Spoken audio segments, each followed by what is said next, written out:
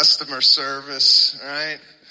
I run into it a lot, the customer service, because I handle in my house all the hookups, internet, whatever we need, gas. I do all that. I got on the phone with the cable people, right? I don't know if you ever try hook up cable over the phone with these people. There's a pre-recorded message that says, we're going to monitor the call for quality assurance, right? So as soon as I get a live operator, I tell them, just so you know, I'm recording the call on my end too, okay? You got me, I got you. Behave. Behave. So the next morning, I come down for breakfast. I got a guy in my yard already. Cable guy's in the yard already. My wife is like, what is he doing? I go, I don't know. Now, I handle that. That's another thing you handle as a husband. You got a guy in your yard, you take care of that. You don't send your wife, let's see. Go out there.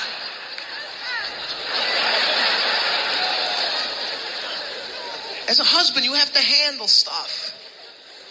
You make reservations to a restaurant. As the man, you check in. You go right up to, I got a 2 Maniscalco tonight. You got that? You don't send your wife. I see it all the time. Wives go up. Hi, we're here. 2 for Johnson. It's ready. Honey, you want to? It's ready, honey. You want to come up here?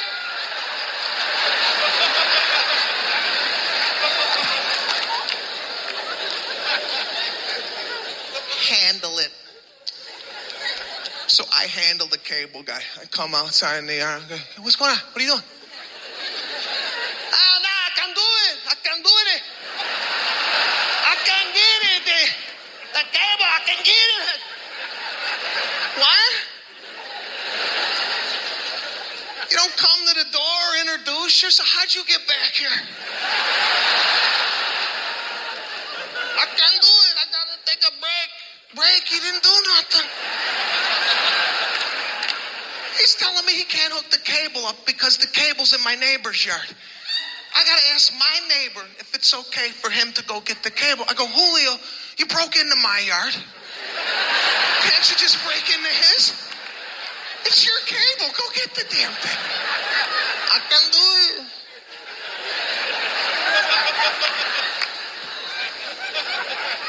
So me and Julio go over to my neighbor. I just moved into the neighborhood. I don't even know the guy.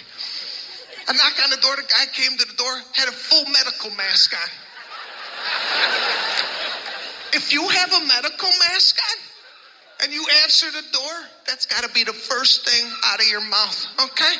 Why you got this damn thing on? I come to my door with a medical mask. I take it down. Listen, doing some painting in the garage, gets into my lungs. That's why I got the mask. This guy, nothing on the mask. Started talking through the mask. He's like, what's going on? I go, no. What's going on in here? I just bought the joint next door. Do I got to put it up for sale? Why the hell do you got a medical mask on a Monday morning? Okay? Let's get into that. I'm going to send Julio in your yard. Is he going to come out with no head? What are you doing with the mask? I live in the negative. Live in the negative. My wife is in the positive. Okay? Came back to our house. I said, put the for sale sign up. There's a guy with a medical mask living next door.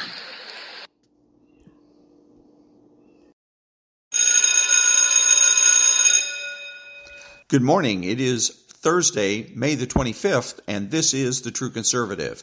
Welcome to all the butchers, bakers, and candlestick makers out there. I'm Ron, your host, and the only true conservative in the United States today. So today, after the Serenity Prayer and the Star-Spangled Banner, we will have Stuart Varney, No Free Lunch, The Rape of the Mind, and Sean-Hannity versus Robert-Reich. You decide. All that and more when I get back.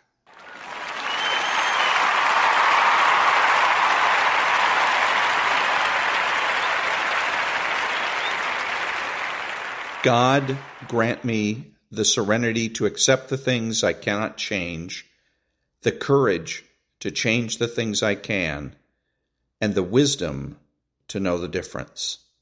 Amen.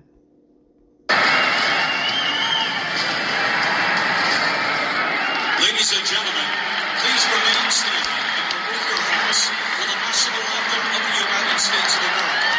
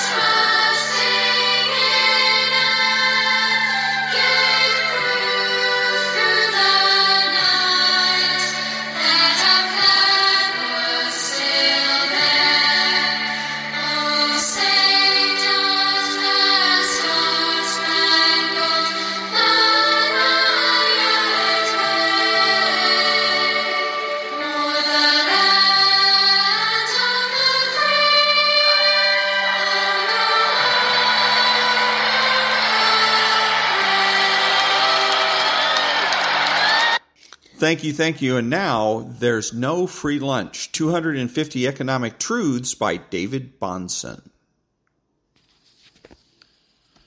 Under a system of perfectly free commerce, each country naturally devotes its capital and labor to such employments as are most beneficial to each.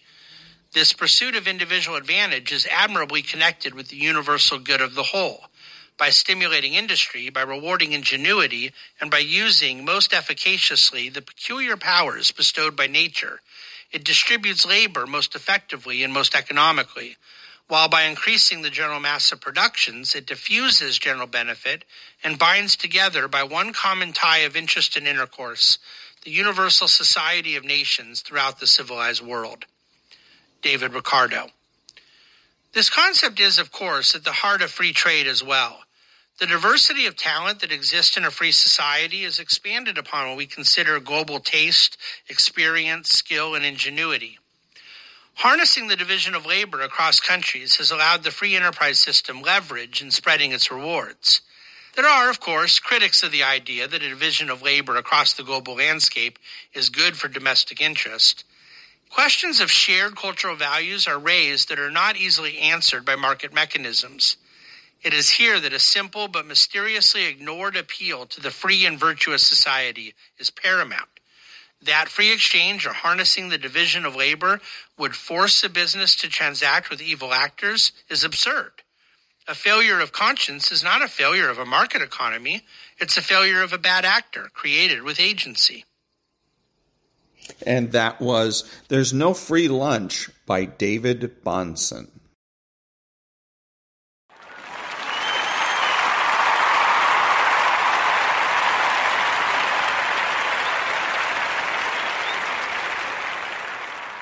Thank you. Who is the true conservative? He is the person that understands that conservatism is not just about politics, but culture as well. He is not selfish, but minds his own business. He acts like an adult. He is patriotic and uses common sense. He expresses what he knows and does so with absolute certainty. He makes judgments, refuses to speculate, speaks clearly and definitively, and is not afraid to say no. He's open-minded, asking why rather than why not. He is consistent, credible, and influential, not ashamed of his existence, unafraid to learn or correct his mistakes. He's a normal American, and he is better than the socialist. He's a better friend, father, brother, family member, and a better person, period. You have to know that.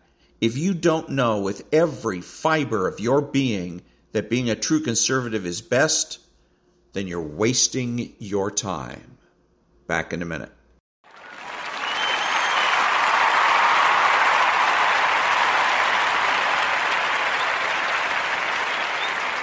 Thank you. What are the true conservative suggested political priorities? Number 1, the abolition of abortion throughout the land. Number 2, make nuclear, chemical, and biological weapons obsolete. Number 3, immediate decertification of all public employee unions. 4, the immediate assignment of criminal and civil liabilities to all government regulators. Number 5, the immediate repeal of the so-called Patriot Act. Number 6, the immediate repeal of all emergency dictator laws. Number 7, the reinstatement of writs of outlawry. 8, government-sponsored recalls, ballot initiatives, and referendums. 9, a flexible minimum wage. 10, means-tested health care. 11, the immediate and permanent prohibition of investment banking by any office holder. Back in a minute.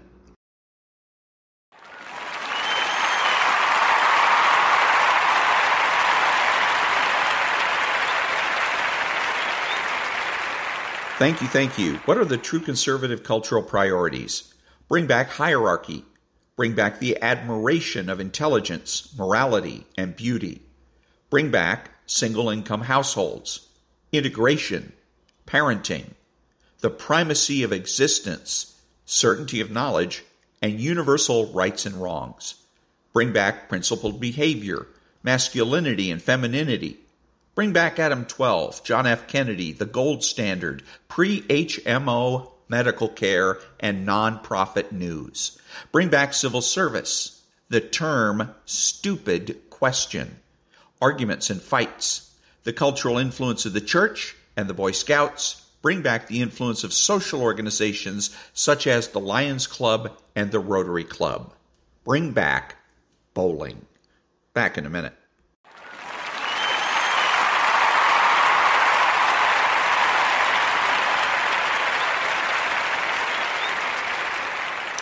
Thank you. So now, Stuart Varney, about a congresswoman who's making an interesting statement. Progressive Congresswoman Pramila Jayapal claims Republicans want the nation to default. Roll tape. I think there are many in the Republican Party, unfortunately, that want to crash the economy, that want to send this country into chaos and catastrophe, and think that maybe it will help their election prospects in 2024 if the country is in chaos. So he was wrong when he said that, again, you got to listen carefully. Listen carefully to what the left says, because it's very, very important. They want to get credit for saying things they don't actually say. They want to create chaos, but be able to say, don't look at me, I didn't start it. Okay, so he says, this woman is blaming Republicans or saying Republicans want to crash. When you listen to what she actually said, she says, I think there are many Republicans. She qualifies that statement. This way, if somebody comes out and says, like Stuart Varney, you claim Republicans, blah, blah, she'll say, no, I didn't. She has what is known as plausible deniability. She gets to have her cake and eat it too. Now, that's also a weakness, but that's for another time. The point is that you've got to listen carefully. Now, the other thing is what they're talking about here when she says exploding. Why are they so intent on describing a debt ceiling, if we can't get an agreement on the debt ceiling, as some kind of a catastrophe? Simple. Because for the Democrat Party, it will be a catastrophe. Republicans 20 years ago, 40 years ago, as a matter of fact, and have been doing it ever since, have been making a prediction that if we keep borrowing money, eventually we're going to have to pay the piper. We're going to have less money for discretionary spending, less money for entitlement spending, and we may even have to start printing money in order to pay the interest on the debt. But it never happens. Why hasn't it ever happened? Because the Democrats have found a way to hide the consequences, to hide things so that we don't have to make those kinds of choices, so we don't have $12 loaves of bread, and that is the debt ceiling. By simply continuing to raise the debt ceiling, they can put off, they think indefinitely, the consequences of their actions. Republicans need to be firm on the debt ceiling. They should not raise it. They've already done so, and shame on them for doing it. But they shouldn't. They should go out to the American people and say, it is time for the Democrats to pay for their mistakes. We all complain about how come nobody seems to be held accountable. This is the time to punish the Democrats for the mistakes of overspending and over-borrowing. Back in a minute.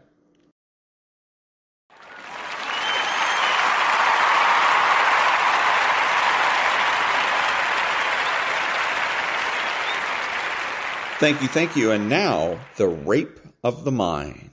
Stages of thinking and delusion. Here I follow in part the classification of S. Ferenczi and that of my own book on delusion. The psyche is constantly confronted with and communicating with the outside world, and at every phase of an individual's development, that world and its events are experienced differently. Although different scientists have drawn different conclusions about the various phases and their implications, the very recognition of change and growth of personal outlook is one of the most important scientific findings in psychology and is agreed on by all psychologists. Let me briefly explain here the developmental approach to human psychology. It is not the only one, but it will serve to illustrate the tremendous impact of immature and delusional thinking on our final opinions. Developmental psychology, as studied in children and primitives, posits at the origin of thinking in both the individual and the race a hallucinatory stage of the mind in which there is no experience or difference between the inside and the outside world. The mental separation and distantation between the self and the world has not yet taken place. The psyche is felt to be omnipotent. All that is experienced inside the self is attributed to the universe as well and is imagined to be part of that universe. According to developmental psychology, the infant experiences the world in this way, and in certain types of insanity, the adult will revert to this hallucinatory stage. Yet, even mature man does not succeed completely in separating internal fantasy from outside reality, and often he thinks that his private and subjective moods are caused by some external actuality.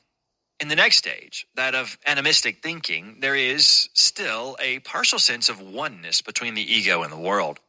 The individual's inner experience, his fears, his feelings are projected onto seeming causative agents in the outside world.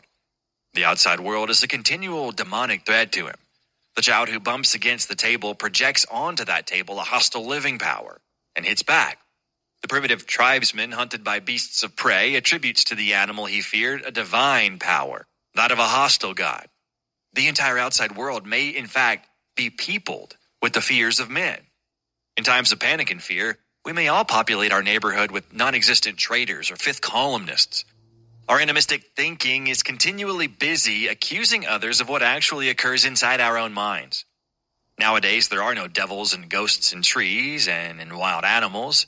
They have made their homes in the various scapegoats created by dictators and demagogues. The third stage is that of magical thinking, in which there is still a sense of intimate connection between man and his outside world. However, man places himself more in opposition to the world than in union with it. He wants to negotiate with the mysterious powers around him. Magic is, in fact, the simplest strategy of man. He has discovered that he can manipulate the world with signs and gestures, or sometimes with real actions or changes. He erects totem poles and sacrificial blocks. He makes talismans and strange medicines. He uses words as powerful signs to change the world. He develops a ritual to satisfy his need for coming to terms with the outside world. Which of us has not felt a sudden desire to count cobblestones, or is not the jealous possessor of an amulet, or some other secret token whose power would be lost if its existence were known to the others? Immature as they are, these tokens serve to build up happiness and a good life. We all still live in the world of magic and are caught in the delusion of happy manipulation of nature. The modern tribe drives around in mechanized cars and becomes a megalomaniac sorcerer of the wheel. Millions of victims are brought to the altar of the god speed because our hidden delusion that frenzied rapidity prolongs life. The engine and the gadget have replaced the more mysterious amulet of earlier days. Knowledge is still the service of power instead of in the service of understanding. In the last phase of mental development, man makes a complete separation between himself and the outside world. He not only lives with things and tries to manipulate them, but he also lives in opposition to them. In this phase of mature reality confrontation, man becomes an observer of his own life. He recognizes the abyss of his own being. He sees his body and mind as separate from the world. With hands, ears, eyes, and his controlling mind, he confronts reality. He steps back from the world and observes it. He is, in fact, the only animal that walks erect, straightforwardly facing the world. He is the only animal that uses his hands and his senses as verifying instruments. Gradually, his own mind-body becomes an instrument whose drives he may accept or reject. Only man is able to see his drives and instincts as either dangerous or useful. Man not only knows an externally imposed fear, but he knows an inner fear of losing the inner controls he has acquired at so high a price. With arms and hands, man reaches out, not only toward the outside world, which he once hoped to conquer with magic gestures as a baby does, but he also knowingly reaches out toward an inside world. Mature man lives between an inner and an outer world. There is something tragic about this laborious process of becoming conscious of a separate inner and outer reality. In becoming mature, man awakens from a sweet primitive dream in which he was part of an individual whole, part of a nirvanic world of equanimity. The sense of lost unity with the universe lingers on, and in moments of mass tension, or in times of crisis, he reaches toward that ancient experience of impersonal, irresponsible bliss. Utter passivity or self-destruction, artificial ecstasy obtained by means of drugs, the suicidal wish for eternal sleep, all are devices by which man hopes to fulfill that eternal yearning. At what stage in connection with these developments of human experience may we speak of delusion? When the member of a primitive tribe placates the mysterious and hostile world by prayer to his totem animal, we do not call this delusion. But a man who has attained to a more advanced stage of thinking relapses into such primitive habit of thought, then it is possible to call this falling back, retrogression, a delusion. And that was Stages of Thinking and Delusion from The Rape of the Mind by Joost-Meerlo, M.D. Back in a minute.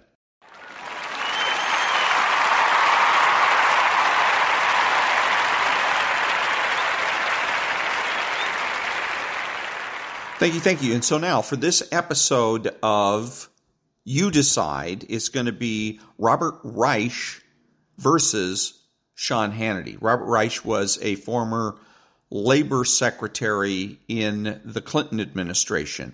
And so anyways, this is going to be he wrote a book called The System. Sean-Hannity wrote a book called Live Free or Die. And so I'm going to play a sample of each book and let you decide. So we're going to start with Robert-Reich from his book, The System. For people like him? I believe he does. Let me explain. Millions of Americans, whether on the left or the right of the political spectrum, know something has gone profoundly wrong. Quote, right now we have a system that favors those who can pay for access and outcomes. That's how you explain an economy that's rigged to corporations and to the very wealthiest, said Beto O'Rourke at the first Democratic presidential candidates debate in 2019. When you've got a government, when you've got an economy that does great for those with money and isn't doing great for everyone else, that is corruption pure and simple, said Senator Elizabeth Warren at the same forum. Big business, elite media, and major donors are lining up behind the campaign of my opponent because they know she will keep our rigged system in place, said Donald Trump in his acceptance speech at the Republican convention in 2016. If solutions within the system are so impossible to find, then maybe we should change the system itself, said 16-year-old climate activist Greta Thunberg. As New York Magazine's Frank Rich put it, everything in the country is broken. Not just Washington, which failed to prevent the financial catastrophe and has done little to protect us from the next, but also race relations, healthcare, education, institutional religion, law enforcement, the physical infrastructure, the news media, the bedrock virtues of civility and community. Nearly everything has turned to crap, it seems, except peak TV for those who can afford it. He might have added the environment and our democracy. The concentration of wealth in America has created an education system in which the super rich can buy admission to college for their children, a political system in which they can buy Congress and the presidency, a healthcare system in which they can buy care that others can't, and a justice system in which they can buy their way out of jail. Almost everyone else has been hurled into a dystopia of bureaucratic arbitrariness, corporate indifference, and legal and financial sinkholes that have become the hallmarks of modern American life. This mammoth systemic dysfunction is generating a great deal of heat, anger, upset, frustration, and outrage. Heat in any system signals potential change, like tectonic plates that cause earthquakes and volcanoes as they crash into each other. Heat is a sign of underlying tumult. In today's America, the status quo is unsustainable. Subterranean tensions are building. If you want to understand where the system is now and what you might do to help move it in a more humane direction, you will need to look beneath its surface and reassess many of your assumptions. First, forget politics as you've come to see it, as electoral contests between Democrats and Republicans. Think power. The underlying contest is between a small minority who have gained power over the system and the vast majority who have little or none. Don't assume that a U.S. president or any other head of state unilaterally makes big decisions. Look at the people who enable and encourage those decisions and whose interests those decisions serve. Forget what you may have learned about the choice between the free market and government. A market cannot exist without a government to organize and enforce it. The important question is whom the market has been organized to serve. Forget the standard economic goals of higher growth and greater efficiency. The issue is who benefits from more growth and efficiency. Don't be dazzled by corporate social responsibility. Most of it is public relations. Corporations won't voluntarily sacrifice shareholder returns unless laws require them to do so. Even then, be skeptical of laws unless they're enforced and backed by big penalties. Large corporations and the super rich ignore laws when the penalties for violating them are small relative to the gains for breaking them. Fines are then simply a very manageable cost of doing business. Don't assume that we're locked in a battle between capitalism and socialism. We already have socialism for the very rich. Most Americans are subject to harsh capitalism. Don't define national competitiveness. Okay, so that was Robert Reich from his book called The System, and now Sean Hannity from his Republicans made with Democrats, it always resulted in bigger and expanding government. Now, temporary constraints on government, like welfare reform, were chipped away at over time, and the nation continued its long march towards socialism at an ever-quickening pace. We all watched it unfold. Now, even if unopposed, it's doubtful that conservatives would head in some radical direction by themselves. Now, radical conservatism, it's kind of a contradiction in terms. Conservatives, what do we favor? Smaller, less centralized, less intrusive government. They believe the federal government should be vigorous in those areas over which the Constitution grants its power, like national defense. And like the framers, they believe the government must be powerful enough to protect Americans from domestic and foreign threats. But we respect constitutional restraints on government, including the balance of power, the doctrine of federalism, and the Bill of Rights. Now, they would never support shrinking the federal government beyond what the Constitution mandates. We all understand that our freedom is secured and preserved by maintaining a proper balance between the powers of government and the liberties of our citizenry. But liberty, that's our watchword. As a conservative, it's us. It's who we are. And liberty is what makes America unique. The left, by contrast, has all but abandoned liberty in favor of government-forced outcomes through their agenda guarantees, not only less liberty, but less prosperity as well. While conservatism is inherently non-radical, progressivism, especially today's version of it, is instinctively radical. Now, left to their own devices, now they'd move the entire country wholesale right into socialism and authoritarianism. Americans, we cannot afford to let our guard down for one moment if we hope to pass down the blessings of liberty to our children. Our work in shoring up constitutionally guaranteed liberties, that's never going to be complete. We can never rest because the left, they never stop. They're never going to rest. It's who they are, and it's who they will always be. So to save America, they've got to be defeated in the battle of ideas, and they've got to be defeated at the ballot box. Just look how disconnected the Democrats' current program is from concerns and values of the American people. Does a majority of our fellow countrymen, do they want to elect self-proclaimed socialists to office? Do most Americans embrace radical environmentalism policies that would bankrupt the nation, eliminate the lifeblood of the economy, fossil fuels? Do they want a government-guaranteed universal basic income? Do they glorify late-term abortion, even post-birth abortion, like Governor Northam? Are Americans demanding open borders and the abolition of ICE and welfare benefits for illegal immigrants and the elimination of private health insurance? Now, if the last 15 or 20 years have shown us anything, it's that the left means business, and their business includes wiping away American exceptionalism and the unique ideas that have made this nation the freest, the most prosperous in history. Now, I can't overstate the left's intentions and the devastating consequences. Guess what? We're all going to face if, in fact, they gain control of the presidency and Congress in 2020. And I can't emphasize enough how concerned personally I am by the unmistakable trends that we see, and we can all see it pretty plainly, and how imperative it is that Donald Trump get reelected in 2020, along with a resounding Republican majority in both the House and in the Senate. You know why? Because our children's future depends on it. Chapter 1, we begin, A Republic If You Can Keep It.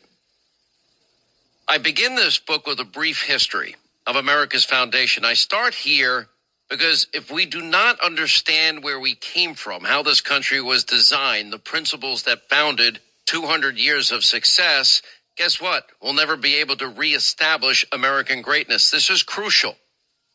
Sometimes we Americans, we kind of take our freedoms for granted as though we've lost sight of our history and the sacrifices our ancestors made so that we could all live free. Have we forgotten what it means to be free? Have we taught our kids the importance of our founding principles? Have we shown them the direct connection between preserving our Constitution intact and maintaining liberties? Do our kids know and understand why the United States of America is strong and prosperous while many other nations are not? Have we sufficiently explained the miracles of a... So that was Sean Hannity from his book called Live Free or Die. So now you have it. Robert Reich from The System versus Sean Hannity and Live Free or Die. You decide.